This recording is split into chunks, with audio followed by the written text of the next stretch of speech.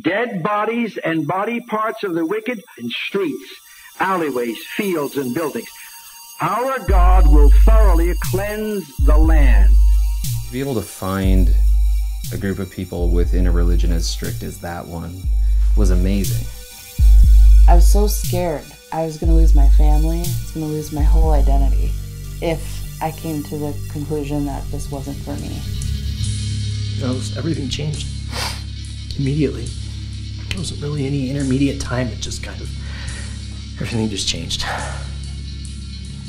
And I would sit in the elders' meetings. They asked what we did. Did you have sex? Did you go to a hotel? Where did he touch you? Who else was Where there? did you touch him? I was asked if I had an orgasm. Music was my savior at that point. Christian music, it's worldly music. Not only is it worse than secular music, it is music that was inspired by false religions. You don't write your own songs of praise to God.